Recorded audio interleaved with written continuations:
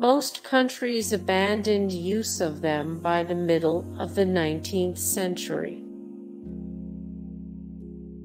The devices were used for centuries as punishment for petty offenses. The devices were used for centuries as punishment for petty offenses.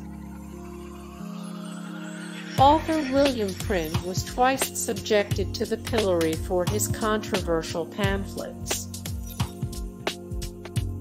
Whipping, branding, and other punishments were often involved. Offenders had their necks and hair shaved. Offenders had to apologize at church service. Offenders had to apologize at church service. Punishment lasted several hours regardless of the weather. Punishment lasted several hours regardless of the weather. People in the pillory sometimes had their ears nailed to the boards. Onlookers threw rotten food, stones, and more at offenders.